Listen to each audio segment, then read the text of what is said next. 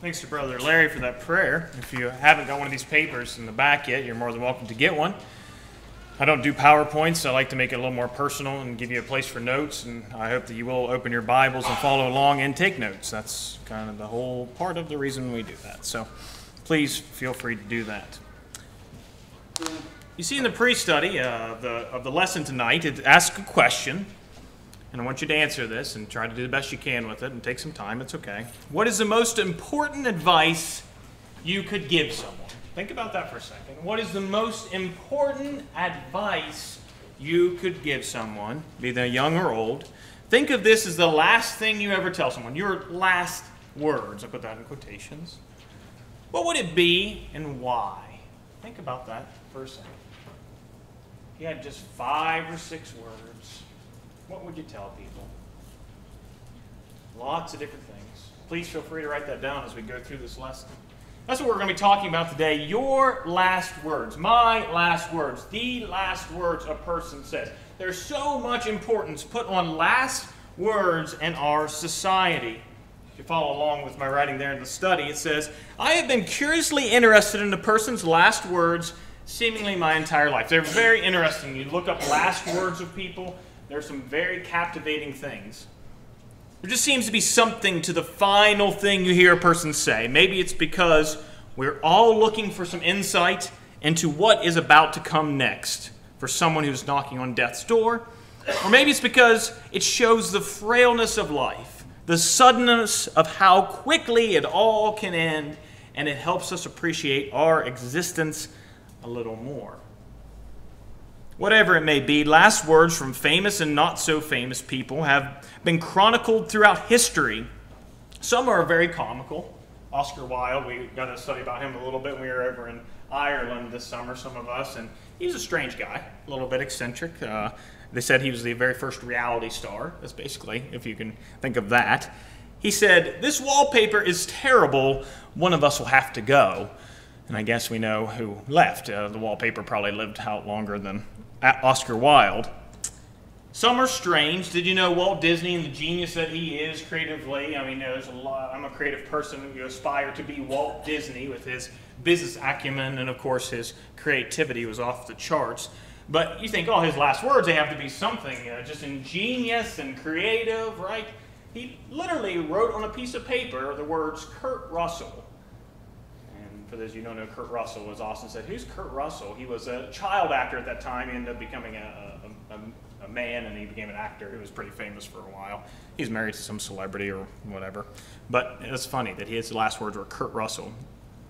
And sometimes words are just flat out inspiring. I remember watching the news. It's about 2007 is when it was, and I was, I think that I was living at home, or I might have been living away from home at that time, but I was at home for some reason, Mom and Dad's, and I saw a thing come on the news, and it was this news. I really don't like the news at all. If you know me at all, you know I don't even like watching it, but it was a preview of something. This guy was giving a speech, and I saw this man with such vigor and vitality for living. I was just absolutely amazed by this guy.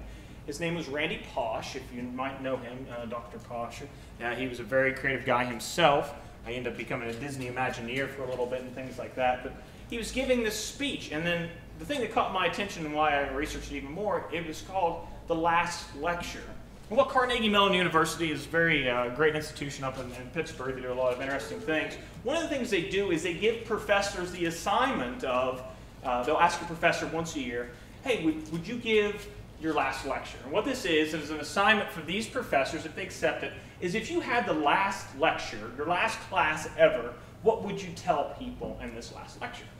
Well, Dr. Pausch, after he had accepted this assignment, a few months later, he was diagnosed with metastasized pancreatic cancer. Something for him that was completely incurable.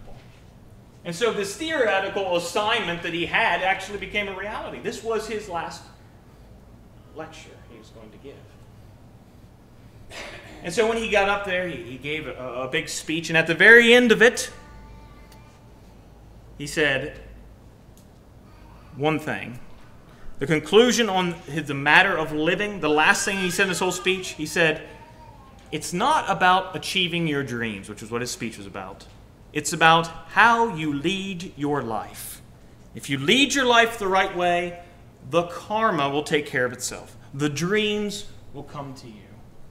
I thought that was very interesting. And then the very, very last thing he said he had 2 head fakes. That was one head fake. This whole speech about living your dreams is actually about how to live your life, he said. But the other one was what you see there. This talk is not for you, it's for my kids. A lot of people told him, you don't have to do this assignment. You don't have to really go up and give your last lecture, Randy. You don't have to do this.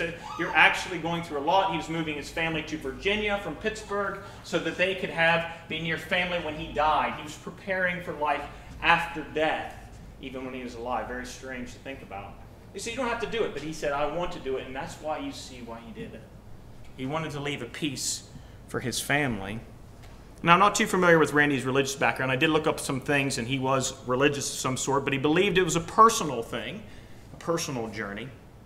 But at the end of Randy's life, no matter his religious background or not, he knew 2 very clear things, which I think we'll all know if we have enough time to think about. Live your life right, and the importance of the legacy we leave behind. Today, we're going to explore those things. Are you living your life right? And what legacy are you leaving behind? Too often we see so many of our young people. I think about the kids that I've been fortunate enough to teach us in this class over here, the teenage class. I think I've been teaching the teenage and middle school class since I was like 18 and 19 years old. And the kids that don't even come to church anymore. So many of them. So many of them. Where are we going wrong in that, folks? Where are we going wrong in that? It's not a God problem, it's an us problem. Look at the first point there, and I kind of just made some famous words or points because they went along with the points. And you see Ludwig von Beethoven, or whatever, however you say it. I'm sure some snobby person says, oh, he's saying that completely wrong, and I probably am, but is what I know it as. His last words supposedly were, applaud my friends, the comedy is over. I love those. Those are great words. His last words, applaud my friends, the comedy is over. What does he mean by this kind of interesting, vague reference here? What he means is find the humor in life. And if this was my last speech, if this is the last thing I ever say, I will tell you, find the humor in life. Because life is tough. Life can be so very difficult. I was talking to Brother Ed the other day at his house fire, and he said sometimes you just got to laugh. It's almost comical, isn't it?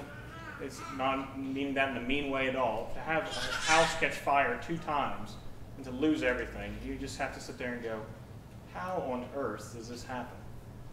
And we talked about Job and how Job has all this stuff he loses and how he thinks about it. Let's look at Luke 6:21, and you see all the verses are listed there so you can follow along. Luke 6:21, it says, blessed are you who hunger now, for you shall be satisfied. Blessed are you who weep now, for you shall laugh. I used to think as a kid that there was a time in a Christian's life when you would just be at a high, a constant high, an exhilarating life, and you would stay there for the rest of your life. If you were living your Christian life right, you would keep at this high for the rest of your life. And as long as you didn't falter at all, you would be right there. Well, it's kind of stupid as a kid, evidently, because the Bible does not talk about there's going to be this high in life when you are just invincible and everything is going perfectly great at all times. The Bible and every religion in the history of mankind that I could ever find and have studied preaches one thing, and they all get it from the Bible and God. Balance. Find balance. You hear like in yoga, if you ever think, find your center. Find your balance. That's what life is about. When the highs are high, realize that they'll go away. Enjoy them as much as you can, but don't dwell on that. When the lows are low, don't dwell on those, because guess what? What does it say right there in Luke? You shall laugh again. Let's look at Psalms 126, 2-3. It says, then our mouth was filled with laughter, and our tongue with joyful shouting. And they said among the nations, the Lord has done great things for them. The Lord, listen to this last part, has done great things for us. We are glad. Uses an example of another place. They were happy. I came in today and it was just like one smile can just set up a whole spark, doesn't it? Little McKenna's smile, just a kid smiling. there's a lot of things happened this week. Sister Ruth passed away, of course, Ed and Marie's house and things like that. It was tough to sit here today and just feel how sorry you were for people. The Orlando shootings and things that happened there and that sad situation. It just seems like every time you watch the news, something's bad happened. An alligator that ate that poor little kid and things like that. It just makes you toss and turn. I could not sleep at all. I usually have an easy time sleeping. All these things are on my mind so much, and I'm sure you guys were very much like that. So many bad things are happening in the world. What can you do? You have to realize that God has done great things for you, and just because there are bad things that happen in the world does not mean that God does not continue to do great things for us. Proverbs 17:22, a joyful heart is good medicine, but a broken spirit dries up bones. Be that infectious person. Be that person who smiles, who laughs, who enjoys coming to church. Your children are watching that. People are watching all around you. Brother Chuck posted something on Facebook today about that from Brother Ed's lesson. Ignite a fire in people. When you come in, do not be a downer. Be an optimist. Look at things and see how you can help and be an infectious person with your smile. I'm telling you right now, if you're a down person, you will be infectious in the wrong way. Don't be that way. We're very blessed. In Job 8:21, his Bildad, the Shuhite, his friend tells him here, after Job has lost his family, he's lost his livelihood, he's lost everything. He's got this leprosy, these boils or whatever, all over him from head to toe. He is a terrible mess. And so many of his friends are giving him bad advice. And Bildad, the Shuhite, says in 8:21, he will yet fill your mouth with laughter and your lips with shouting. In the next chapter, you see Job say, I agree with you and I know that is right. Job understood, and that's what got Job through these hard situations, is that he knew that God, even though this was a bad situation, eventually he would laugh again. Eventually he would find some joy in life. You know where that joy comes from, God? From God. It comes from God. Without God in your life, you will have a very, very difficult time of finding that joy. I think about a comical story. When I was a kid, we had a dog, and I might have told some of this story before, but we were coming home from church. I remember we had one of those old station wagons. My grandma Sam's was riding with us. I think we were going to Winding Road at the time. She had a black dog. We called it Red. It was weird. I don't know why we did that. But we were coming up the hill, and we were sitting in the back, and we felt a bump on our hill there, and I was like, you hit Red, Mom and Dad. No, we didn't hit the dog. We came home from school the next day thinking nothing of it, and Mom sat us down, and she said, kids, I have to tell you something. And we said, what's going on? Laura and Paula and I are sitting there. She said, you know, last night when you said that we hit Red, and we said, no, we didn't. We did. We hit Red, and he died. Laura, as weird as she is, started crying and ran to the woods. Sound familiar, Lincoln? She ran to the woods, and that was strange enough. And Mom looked at us and said, as we're crying and in tears, she says, do you want to go to McDonald's? And of course, Paula, who always loved McDonald's, was like, yeah! It was completely done with it. I was kind of still like, yeah, I like when McDonald's is good. Well, years later, we had a dog. We had a dog for so many years. She was a great dog named Sparky, and what a blessing she was. She was just a great friend and a great animal. And she ended up passing away from cancer. Mom and I went to the vet in Marietta, Ohio there, and we went to put her to sleep. And what a terrible thing there to put an animal to sleep. It's just so sad, especially a good friend of yours. And as she goes to sleep, just goes to sleep, and we're just crying in the car. She's in the back. We're going to take her back to my grandma's where she loves so much in that farm. We're going to plant a tree for her. It's a real nice thing. And Mom's crying, and I'm crying, and as we're driving along, and this is 15, 16 years later, mind you, I looked at Mom as she's crying, and I said, you want to go to McDonald's? We laughed about that, and even though we still cried and it was still tough, and it wasn't trying to make light of the situation, it was just realizing that God had blessed us with these years with this dog, with these years with this person. Look on the blessings of life as opposed to the cursings of it. Jesus realized humor even in some of the physically tough occasions. I don't think people realize Jesus' humor. Yeah, sometimes people are like, oh, the eye of, it's easier for the camel to pass through the eye of a needle. And they're like, isn't that hilarious? Most of us are like, I don't understand it really. It's not really that funny to us. But if you really understand Jesus' dry sense of humor and how funny he was, look at this verse with me. This is the longest one we'll read, but Luke 24:33-43. Watch his humor. And it says in verse 33, "And they got up that very hour and returned to Jerusalem and found gathered together the 11 and those who were with them, saying, 'The Lord has really risen and has appeared to Simon.'" Can you believe it? It's happened, folks. He said it was going to. It happened. They began to relate their experiences on the road and how he was recognized by them in the breaking of their bread.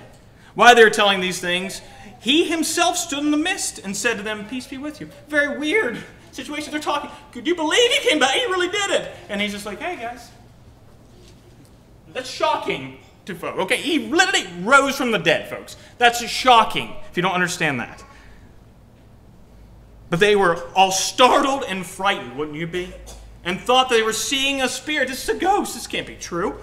And he said to them, "Why are you troubled? And why do your doubts arise in your hearts? See my hands and my feet? It is I myself. Touch me and see, for a spirit does not have flesh and bones as I have." He says, "Look, I have the holes in my flesh where they cut my side open." Folks, if he's alive again, guess what? That's probably pretty painful. We don't think about that. But he has literally holes in his flesh. And it was fresh, folks. It's not like he was just sitting there scabbed over. And when he said this, he showed them his hands and his feet. Why they still, now here's the joke, could not believe it because of their joy and amazement. They were in shock and joy and amazement. Watch what Jesus says. He said to them, "Have you anything to eat here?" They're shocked over all these things. And he just looked at me, "Hey guys, you got any food? Like, I'm really hungry.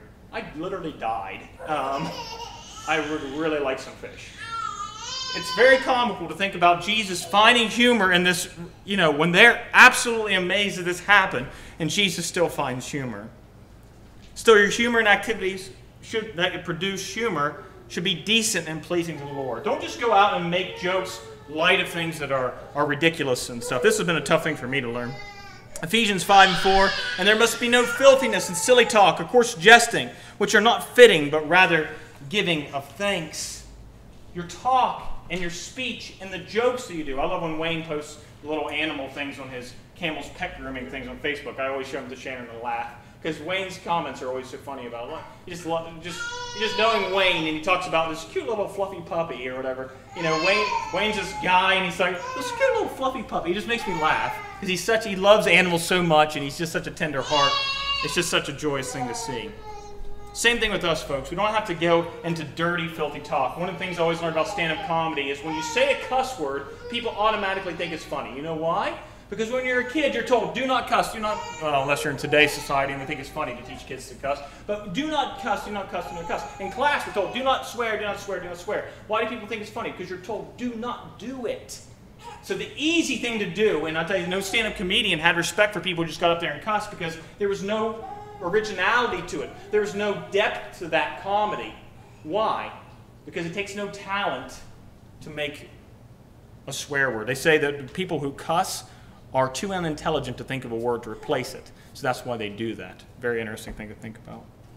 Let's look at point 2 here on the back.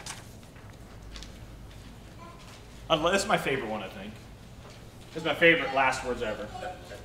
King Louis, he said, his last words supposedly were, "Why do you weep? Did you think I was immortal?" Something to think about, isn't it? Don't we all put off death? Don't we all sit there and think, oh, death's never going to happen to us.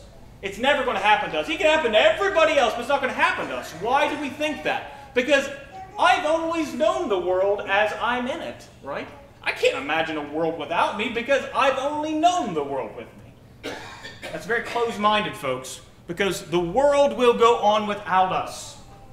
It's hard to believe, but think about loved ones who have passed away. Guess what? The world goes on. I always told Dad about retirement. I said, guess what? Your company doesn't really care about you. When you are done, which he finished up last Friday, Dad, did the whole company shut down? No, it did not. They went on. They replaced them with 4 people, which is crazy to think about, but the company went on. The world will go on. The world does not stop when we pass away, folks. The world goes on. It does not matter how big of an impact you have or how little of an impact you have. the world will continue until God wants it to be done. Don't take any moment or person for granted. I think this is something I try so hard to live my life by. I try so hard to be in the now, in the moment with people. When I have a conversation with people, I try to be in that moment. I don't always succeed, but I try very hard. Because I know how important it is for friends to talk and to have conversation. Let's look at Psalms 118:24. This is the day which the Lord has made. Let us rejoice and be glad in it. Every day they say the greatest thing about the present is what? It's a gift from God. The present, get it? It's kind of a pun. But it's one of those things where it's very real. You are in church right now. Be in church. If you have your cell phones, why in the world is it going off in church? If people know you're in church, they don't need to text you. They don't need to call you. Well, it might be an emergency. That's one thing. But any other time, I used to sit there and my phone would go off. I get a text message. You know what I do? As soon as it vibrated, I'd look at it. Oh, I have to respond to this. Guess what it did? Detracted from my worship. So now, even though I use my Bible on my phone, I put it on airplane mode so it does not ring. You know what I found? Is that nothing is that important. The problems that happen during church are going to be there when I get out of it. I need to focus on God more. We need to take time more. What do people meditate for? It talks about that in the Bible. Praying. When's the last time you actually prayed and really meditated on God? When's the last time you read the Bible, meditated? We do not meditate on things enough. We do not think about God enough in our daily life. When you pray, don't keep the TV on. That's a bad habit, isn't it? People go, oh, I just need to say a prayer real quick before I eat. You keep the TV on, things like anything that's a distraction from God takes away from God. Get rid of those. Have moments with God. Ephesians 5:15-16, it says, therefore be careful how you walk, not as unwise men, but as what? Wise. Making the most of your time because the days are evil. Make the most of your time, and that's how you do it. Taking moments for God.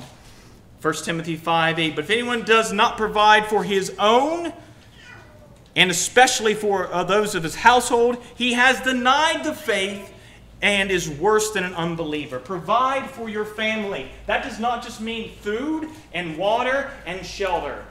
One of the things you need is an emotional tie. It's Father's Day today. We observe Father's Day, right? What kind of a father are you? What kind of a mother are you? What kind of a son? What kind of a daughter are you? Are you one that is atypical? Is it one that is absolutely outstanding? Or are you one that is always taking from your family, taking from your family? And parents, when that kid is taking from you and taking from you, what are you doing to stop that? Are you letting them just walk all over you as it happens too much? No, you sit there and go, Nathan, you don't understand. You don't have kids. I don't know if you know this, but I'm a pretty observant person. And I know I don't have kids, and I know it'll be a lot different when I have kids. But I can watch things as Jesus did. Jesus didn't have kids. I don't know if you knew that. And Jesus taught on children. So when you sit there and say, oh, you don't have kids, you don't know. Look at Jesus. Well, you've never been married. Jesus was never married. I'm not sure if you knew that either. And he taught on that as well.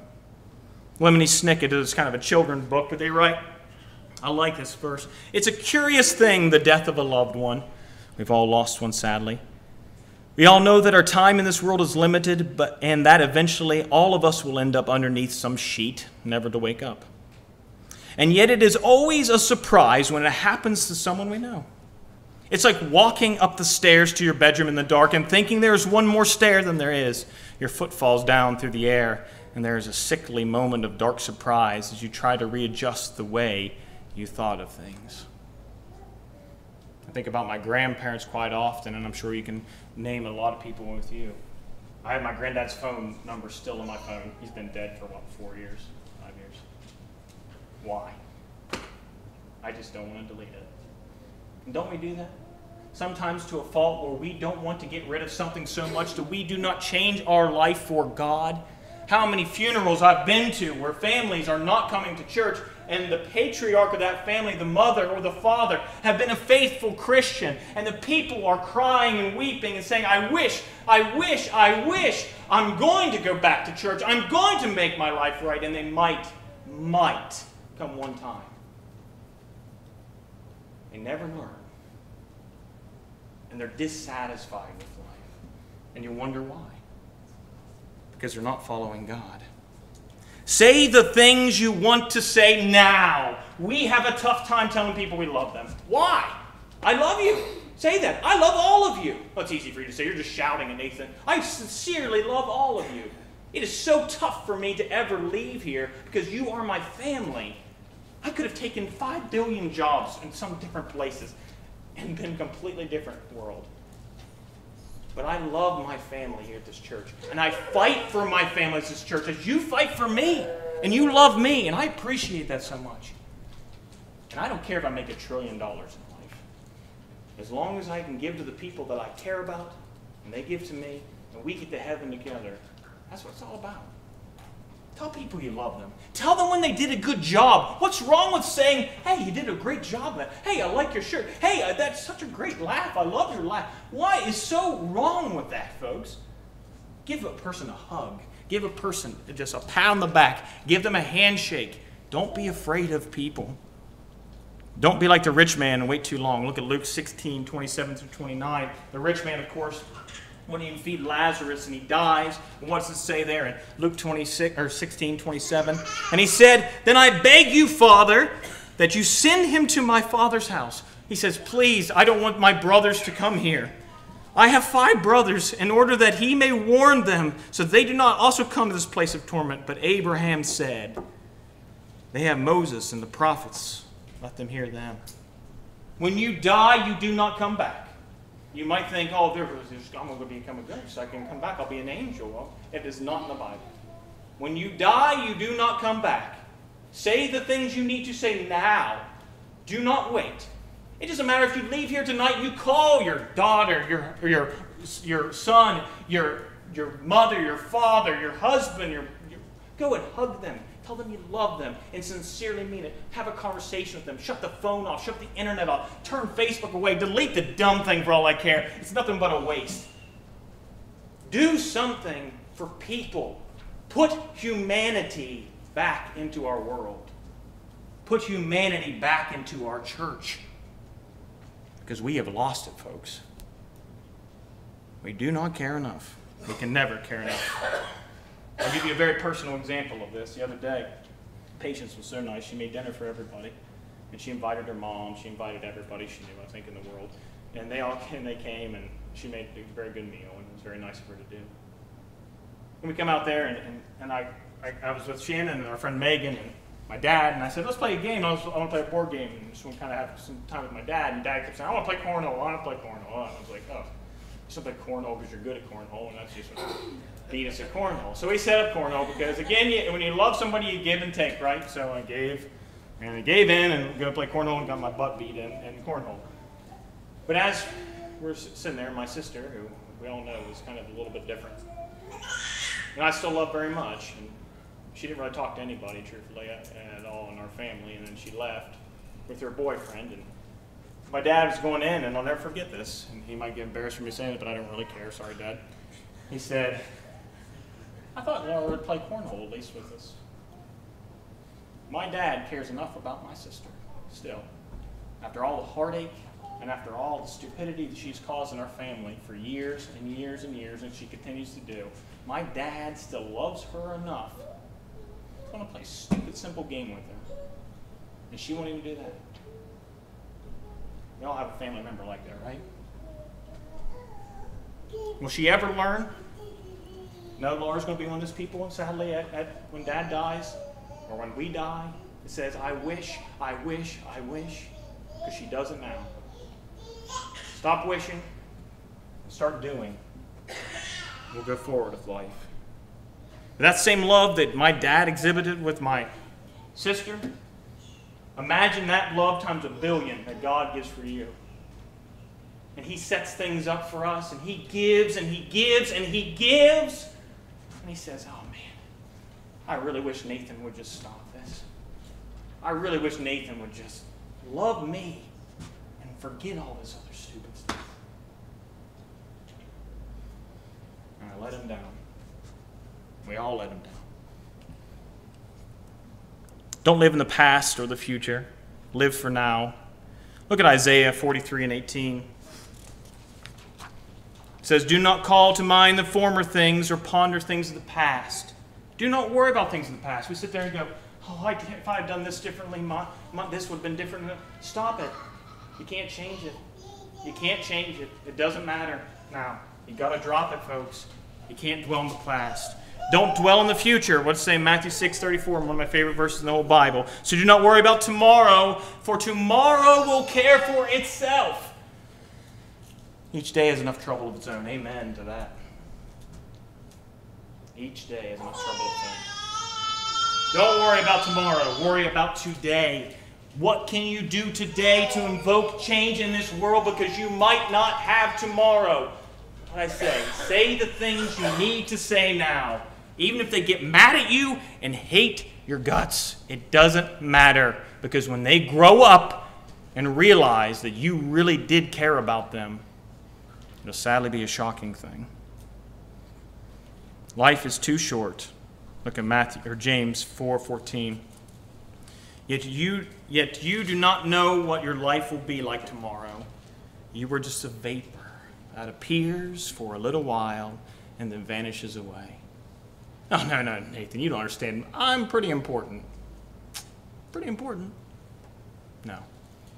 It doesn't matter if you're the the biggest king in the world, if you're Donald Trump or Hillary Clinton or any of these people who think they're so important, and all these politicians think are important. It doesn't matter. Because at the end of your life, you're going to end up just like all the rest of us. Well, then why do I even try, Nathan? If it doesn't matter, because what matters is giving to God, preparing for life afterwards. This life is short. Eternity is a long time. Spend it wisely. Look in Ecclesiastes 12:13 through 14. The conclusion when all has been heard is, fear God and keep his commandments, because this applies to every single person. For God will bring every act to judgment, everything which is hidden, whether it's good or evil. You cannot hide from God. I have this sin no one knows about. No one knows about. I just don't want to tell anybody. I'll never tell anybody. Why? It doesn't matter, folks. You're not hiding it from anybody. God knows about it. Imagine everybody knows about it because God knows about it. Once he knows about it, it doesn't really matter. And if people judge you for a sin, I've heard people go, oh, well, so-and-so, they won't accept this brother because they were in prison, or they were doing this, or they had done drugs in their past, and they can't get over that. Get over it. What do you think? Paul killed people. If you can't get over some of those little stupid things that we sit there and have such a hold up on, get over it. It is not your right to judge people. It is not my right to judge people. That's God's right, and God's right only. And if you have a big problem with that, you have to fix you. God does not have to conform to your mentality. Death, though an ending, is also a beginning. Look at Mark 12:27. He is not the God of the dead, but of the living. You are greatly mistaken. He is not the God of the dead. Yes, you will die. I like this analogy my dad gave me the other day. He said, just like a seed of corn, when planted in the ground, it turns into something completely different. When you plant a seed of corn in, you don't just get a bunch of seeds of corn. They just start popping out like it's like a gusher of some sort. That doesn't make any sense. It comes out this beautiful stuff. And it comes out even prettier and more fruitful than that little seed of corn, does it not? Imagine your life is the exact same way. It is pretty much just a little in a shell. You put it in the ground, and guess what? Beautiful thing comes after. Stop focusing on this life. I don't know why we do that. It's like we're on a ship. Our soul is in the ship. Our body is this vessel. We're going across the ocean. I love this little story from Tuesdays with Maury, which we're finishing our little book club, and I'm glad people humored me and came to that. I appreciate that. But there's a story. It goes, there's a little wave, and it's bouncing around. It's so happy. This female wave is just so happy. And this male wave comes up to it, and it says, why are you so happy? Don't you realize you're going to hit the side of the shore, and you're going to be nothing? And the little wave looks at the other wave and says, don't you realize I'm not just a little wave. I'm a part of the ocean. The things you do in your life have grander repercussions than you can ever imagine. Being a good father, like Dwight and Nicole, a good mother, trying to raise a child right. And people like that who are trying so hard. Don't you root for people like that? Not to call them out, but you root for people like that because they're trying so hard. You want them to succeed. When you try, people root for you. They want you to win. Look at the Olympics. How many people are going to do the same thing with the Olympics? Here's the other thing about that. If you don't do what's right, what does God utterly do? In the Old Testament, God does not change. People think, oh, God changed. He changed from the Old Testament. He did not. What did he do to his enemies? Sometimes it felt cruel. He killed the babies. He killed the mothers. He killed everything. He utterly destroyed everything that what? Opposed him. God is no secret. What's it say in the Bible? He is a jealous God. Do you think he won't destroy sin or those who are against him? God has always destroyed those who are against him. Always. And it's been utterly destructive. Oh, he's going to forgive me. As soon as I get to heaven, I'll just walk up and like, listen, I had some things going on. It doesn't matter, folks. It doesn't matter. Look at 2 Thessalonians 1, 7 through 9. 2 Thessalonians 1, 7 through 9 says, And to give relief to you who are afflicted, and to us as well, when the Lord Jesus will be revealed from heaven with his mighty angels in flaming fire, dealing out retribution, not a great word, is it, to those who do not know God and those who do not obey the gospel of our Lord Jesus. What's it say in verse 9? These will pay the penalty, another not so great word, of eternal destruction, not a great word again, away from the presence of the Lord and from the glory of his power. That's not why Jesus came to earth. He did not come when people go, oh, I don't want to go to church. All he wants to do is punish me. No, why did Jesus come to earth? You see in John 10 and 10. It says, the thief comes only to steal and kill and destroy. That's not God. I came, they may have life and have it abundantly. Jesus came and sacrificed himself that we may have abundant life. Absolutely amazing. We can't grasp that even, but we have to try. Not that my favorite person in the world is not Karl Marx. I did quote him on here, but he was probably not the wisest man in the world, I would say. But I did like his last words, which kind of went around with his personality a little bit. He says, go on, get out. Last words are for fools who haven't said enough. I totally agree with that, though. Your life is your last words, folks. The way you live your life. So 99% of us aren't going to have last words. We'll die before we even know it. And our last words will be as stupid as Walt Disney was. Kurt Russell, what does that mean? Who cares? It's just dumb. He said a lot of other important things with his life. What kind of legacy are you leaving behind? That's the question. 2 Timothy 2 and 2. The things which you have heard from me in the presence of many witnesses, entrust these to faithful men who will be able to teach others also. Psalms 145:4. One generation shall praise your works to another and shall declare your mighty acts. The things you do, the things you're teaching people, that results in the next generation that comes about. Guess what? That next generation is never very far off. They're just little right now, aren't they? But guess what? They'll grow up very quick. Anybody who's had kids knows that people grow up pretty quick. Look how tall Lydia is getting already. I can't believe how tall she is. I can't believe Patience is almost an adult. My goodness. It's crazy to think about. Those are just people in my family. Think about your family and how quickly they grow up. And it's not just you coming to church and filling a pew and being here and warming it. It's actually living it. Your last words are, go to church. There's so much more to that. Go to church? That's our last words? Our last words should be live. Live Christianity. Every single moment you have, live for who?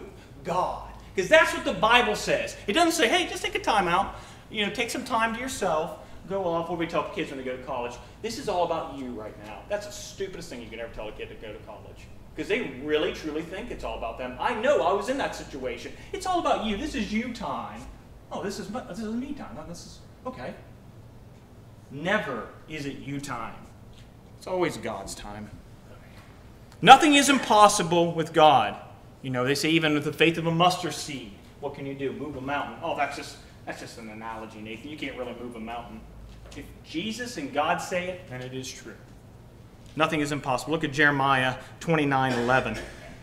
Jeremiah 29:11. For I know the plans that I have for you, declares the Lord. Plans for welfare, not for calamity, to give you a future of hope.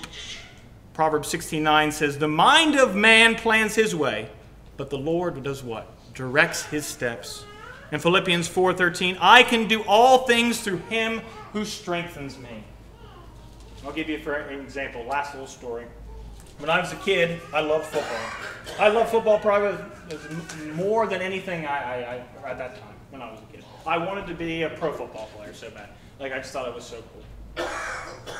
And so I was not that good or anything like that, but I played for Brooke, who thinks they are way better than they really are. And we had a JV year. It was our junior year. We had a fun time. That was really great. And we got on the game of the week. It was against Buckeye Local down there in Ohio. And we got blown out. We ended up going 2-8, one of the worst years in Brooke High School history. Won the first 2 games and lost the last 8. And the varsity was just horrible. They were really terrible and just full of themselves still. They all thought they were going pro. And so we get in there and we get sort of in the game. I remember I had candy in my sock on the sidelines because we were like, we're not ever getting in, so we'd eat candy in our sock is what we do. And it kind of sounds disgusting, but it was wrapped up. Right? And we'd sing Put Me In Coach by John Fogerty and things like that. We never get in. But anyway, we were getting blown out, and all of a sudden the head coach looks around and he says, JV, you're going in. Oh, goodness, our hearts start pounding a little bit harder, right? And we got in there and we got in a huddle and we all looked around, and here's this band of brothers. You know, the people you fight with at your church. The people you fight with, you all get into this spot. And you have a moment where we go, oh my goodness, like, we're in the game. It's hard to believe. Like, we're nervous and excited. We didn't care about anything. We were just excited to get in, right? And we ran a couple plays, and then we were done. We walked out, and they went to punt the ball. Well, they punted the ball, and the next thing you know, the guy fumbled the ball, and we recovered the ball. Go back in. Oh, my goodness. And in order to go in, it pulled me aside. Nathan, we're going to pass the ball. I'm a receiver. I'm like, Brooke doesn't pass the ball. I didn't know anything about Brooke football. You're on the ball all the time. We're going to pass the ball. We go in, and I tell the quarterback, Mike Williams, remember his name? I said, Mike, is going to run. He's like, well, you serious? I said, yeah. So I go out, and I line up there, nervous as could be, and take off, and I turn to the side, and I fake, and the kid, this little kid, just bites on it, and I just take off running. That's not the end of the story. I said, as I'm running, I'm like, okay, that's cool, I'm running. Everything's slow motion, right? I'm running a pass right. This is so neat. All of a sudden, I see the ball in the air. And it's like almost one of those moments where, and I think you probably had them in life, you could just step out and like kind of look at your body and just go, there's a ball in the air. That ball is coming to me. Everything was just like slow. And I think in my head, this all goes on in a matter of like 0.1 seconds, but it feels like an eternity. Nathan, you can't catch that. It's too far. It's good enough you were in the game and a ball was thrown your way. You can't catch that. You have to have something as a Christian inside your head when those moments come up that say, no, I don't want to sin. I don't want to believe that this is it for me.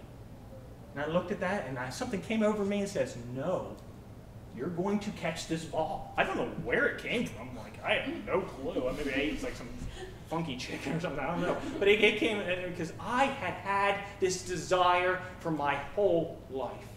To be in a game and to catch a touchdown, to me, as dumb as it sounds, was a huge moment in my young life. And I had prepared for that moment mentally for so long. I had replayed it over and over and over in my head. And so when that ball was in the air, I didn't think, nope, you're right, I can't catch it. I ran faster and harder. And I put my arms out as far as I can. And if you want to see the tape, we do have a tape. It's real. This is.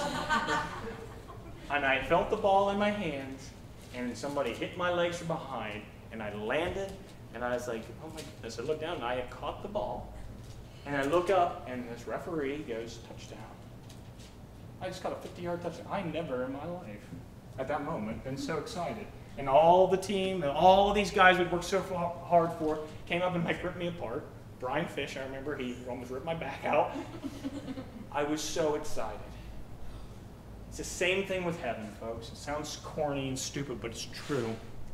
You fight with people, you work with people, and you are a band of people, soldiers. And when that moment is right there in the sky, there's heaven. Do you cower and say, can get there? Or have you trained yourself? Have you trained those around you to lift you up and say, work harder, run faster? What's it say in the Bible? Soar on the wings of eagles. Soar and get to heaven. Because I tell you right now, as exhilarated as I was in that moment, getting to heaven will be a billion times better than that. Your life should be your last words. What last words are you leaving behind? In our highlighted verse of the day, Galatians 1:10. For am I now seeking the favor of men or of God? Or am I striving to please men? If I were trying to please men, I would not be a bondservant of Christ. If today you have been trying to please men, you've been trying to win friends, you've been trying to win a girlfriend or a boyfriend or a husband or a wife, or you've been trying to say, kids, I want you to be my friend. I don't want you to hate me. No one wants them to hate you. When you're doing things what God says, it'll win out in the end, folks. And the result of a life lived well, let's look at this. What's Jesus' last words? He said, it is finished in one section. In another section you see, Father, into your hands I commit my spirit. So I kind of put them together. It is finished. Father, I commit my spirit to you. Something in that order. One of those two orders he said that. Those are both attributed as last words. But the result of his life after he's given up his life, what's it say in Luke 23:47, right after Jesus died? Now when the centurion saw what happened, he began praising God, saying, certainly this man was innocent.